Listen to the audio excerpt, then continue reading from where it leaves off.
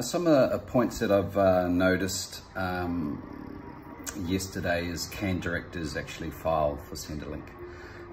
But if you go through the steps, I think we're all learning this together, the process.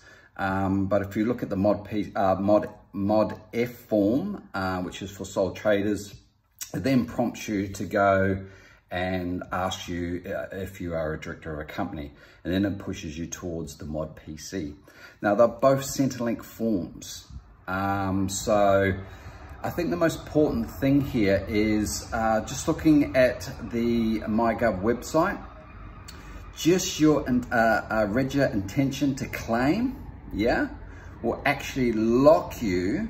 What do they say here? Because at the moment everyone's rushing out and bottlenecking, so it's good that they've actually implemented this. So register your intention to claim for a Centrelink payment. Okay, so when you register your intention to claim, they'll back pay you from the date that you shared those details. So it's really important to lock that in. Paperwork can follow, you know, jump the hoops.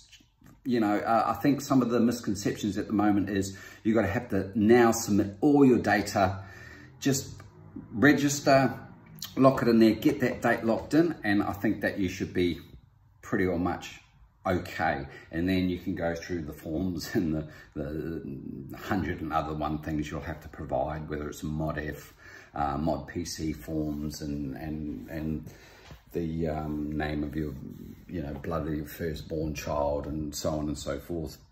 But they're trying their best as well. Look, someone brought it to my attention, a good friend of mine.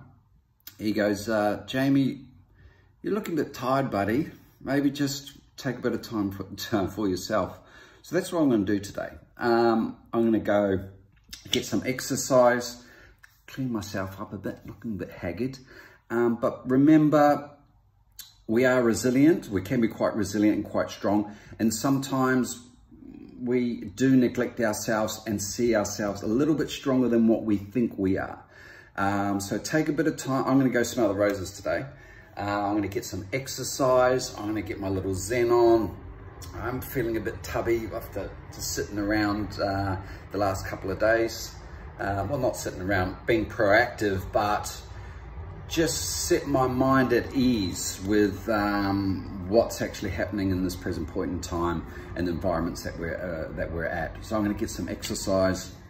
I'm going to spend a bit of time on me today. So I'm probably not going to do too much and be too proactive. I'll make a couple of phone calls to the bank maybe. My Centrelink or MyGov, whatever you want to call it now, new start that changes daily, has been processed for reassessment. So that's underway. Guys, just keep trying. Don't forget to spend that time on yourselves. We do forget that.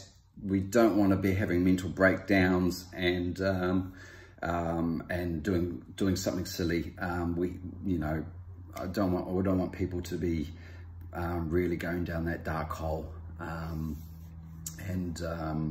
There's help out there. Go to the website. There's resources you can refer to.